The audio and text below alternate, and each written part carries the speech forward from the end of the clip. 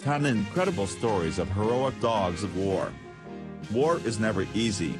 Its heroes are often remembered for their patriotism and valor when the men and women return home from the battlefield. There are other military heroes, however, that often go unsung, the dogs of war. Here are 10 stories out of the thousands of dogs who work with soldiers all over the world. 10. Sergeant Stubby. During World War I, a group of American soldiers were training in Connecticut at Camp Yale. A curious bull Boston Terrier mix wandered into the encampment and became friends with the men. They decided to name him Stubby and grew so attached to the dog that they smuggled him on a ship when they were deployed to France. Even without any proper military dog training, Stubby was immediately an asset to the soldiers, barking warnings of German attacks. One time, Stubby grabbed the pants of a German spy and refused to let him escape. Stubby also went in the trenches in Europe, participating in 17 battles. He got injured in the leg by a grenade and was hospitalized multiple times from gas attacks. Despite these injuries, Stubby continued to help the soldiers. Women in France sewed Stubby his own uniform and included medals for his various achievements, including a cheeky iron cross that someone found, which was typically a German award. After one too many times in the hospital, the soldiers were concerned for Stubby's safety. Corporal J. Robert Conroy, who took care of him, brought Stubby back to the United States. Stubby began walking in many parades for the American Legion, proudly wearing the uniform shining with his awards. When Conroy attended law school at Georgetown after the war, they made Stubby a mascot of the university and he participated in halftime shows at football games. For the rest of his life, Stubby was invited to multiple events, met 3 different presidents, and received love and adoration all over the country. 9. Judy. Judy was a purebred English pointer aboard a British naval ship. When it was bombed by the Japanese in 1942, Judy helped soldiers who could not swim by carrying their bodies one by one to the shore of a deserted island in the South China Sea. For days, the surviving soldiers searched for food and water. Then Judy sniffed out a freshwater spring. The group began to hike, looking for any signs of human life. Unfortunately, the island was the home of a Japanese village and the men were taken prisoner. Unwilling to leave Judy behind, the soldiers hid her as they were taken to a prisoner of war camp in Indonesia. Prisoner Frank Williams, a pilot in the Royal Navy, noticed that Judy did not have a proper owner. She was scavenging for food, so Frank decided to adopt her by giving her his food. Whenever a British prisoner was beaten by a Japanese guard, Judy would jump in to protect the prisoner, even if it meant that she would get hurt instead. Frank was terrified that the guards would eventually kill her, so he bargained to get her sanctioned as an official prisoner of war, which would guarantee that her life was spared. In 1945, after surviving 3 years in the prison camp and many more life-threatening adventures, Judy and Frank returned home to England, where she was awarded the Dickon Medal. Just 5 years later in 1950, Judy passed away from cancer. Frank wrapped her body in a Royal Air Force jacket and gave her a proper burial. 8. Jet of Iota. Jet was a fully black German Shepherd who was originally trained as an anti-sabotage dog. Essentially, he sniffed for bombs, preventing countless deaths before they occurred. He eventually began search and rescue work for victims of the London Blitz air raids during World War II. Over the course of 11 hours, Jet's team of fellow dogs rescued over 100 people in a single day when a hotel collapsed. Jet was personally responsible for 50 of those rescues. The human crew thought they had gotten everyone out, but Jet barked relentlessly to let them know that they had forgotten someone. It turns out that he was right. A woman who would have been left behind was rescued and survived, all because of Jet. He was awarded the Dickon Medal in 1945, but his work wasn't over yet. In 1947, he saved even more people after a building exploded in Liverpool. He was given the Respect Medallion of Valor. When he died, his body was buried in the Calderstones Park in Liverpool. Today, a memorial with an etching of his face still stands in his honor in the park, as well as a small exhibit in his honor at the Liverpool Museum. 7. Smokey. During World War II, an American soldier named Bill Wynne adopted a tiny Yorkshire Terrier from New Guinea and named her Smokey. He smuggled a baseball-sized puppy to the Philippines. When the soldiers had a nearly impossible mission to complete, it was Smokey who came to the rescue. Telephone wire needed to be tunneled underground between camps so that soldiers could communicate with one another. The pipe was only 20 centimeters, 8 in, wide, so there was no way that any human could fit inside.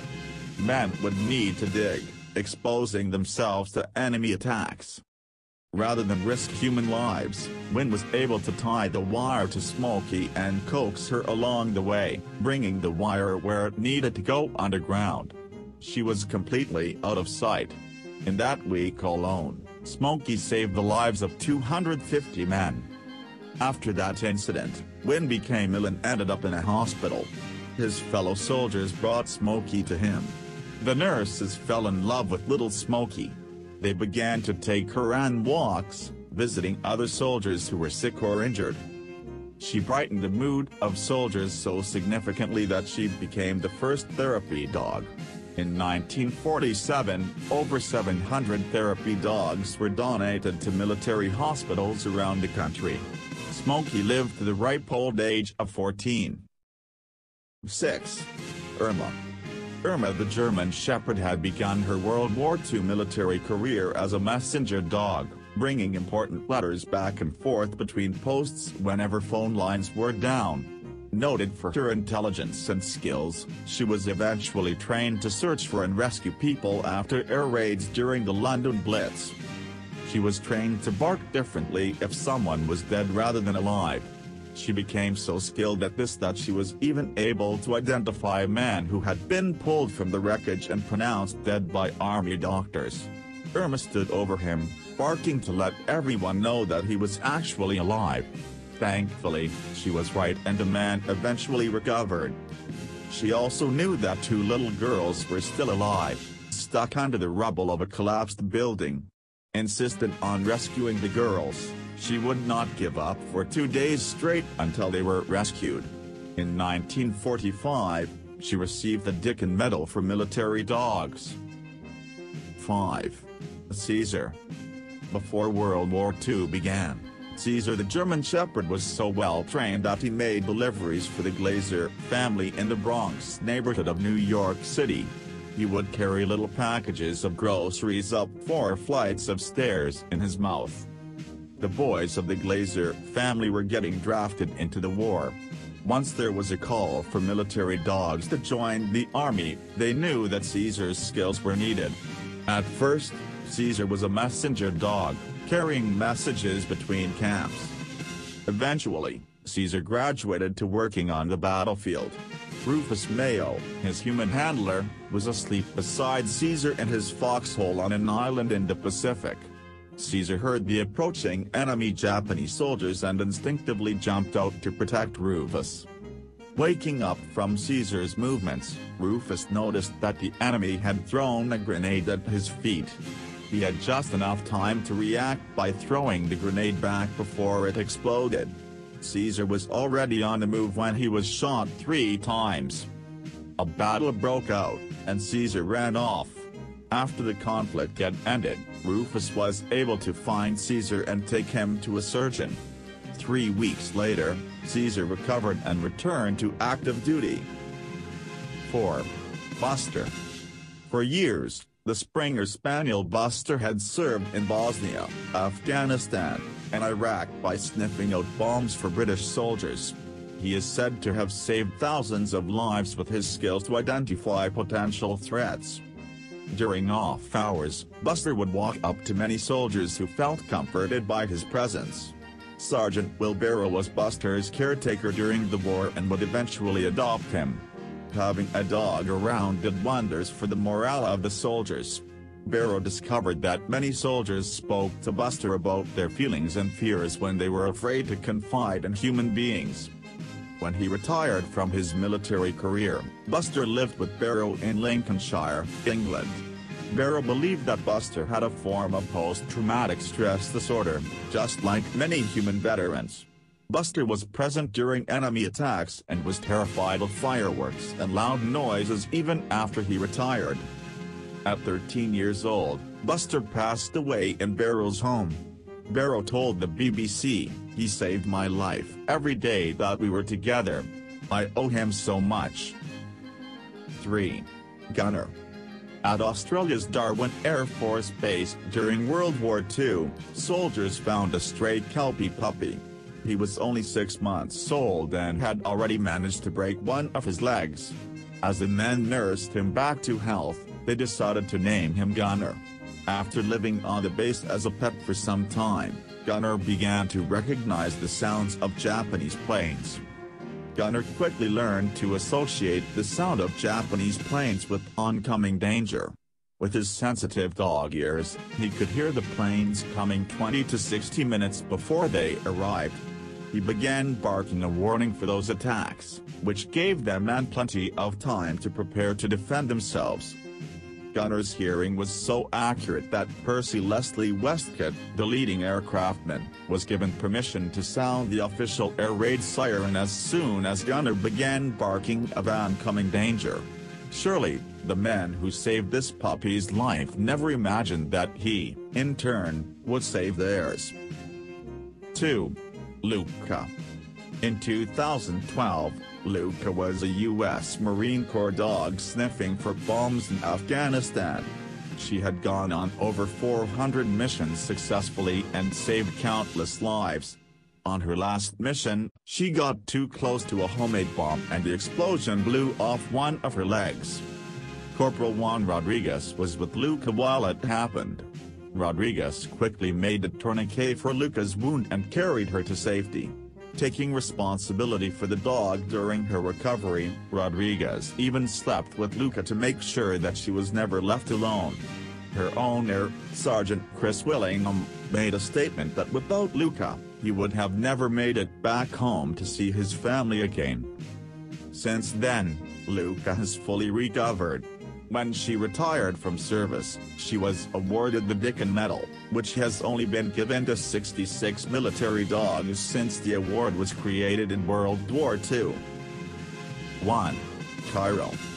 In 2011, U.S. Special Forces soldiers were in Iraq on a top-secret mission, using military dogs to sniff out bombs and potential enemy soldiers hiding underground.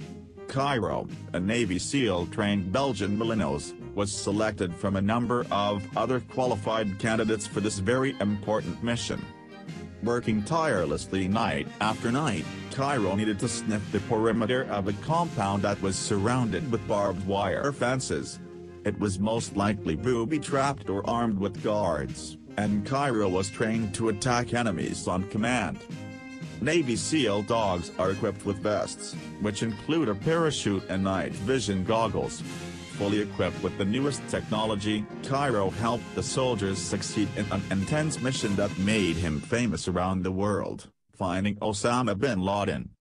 Now retired, Cairo has been adopted by a family who has a beagle as his playmate.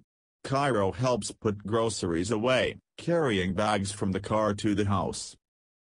If you like this video, please click like, share, subscribe, turn on the small bell.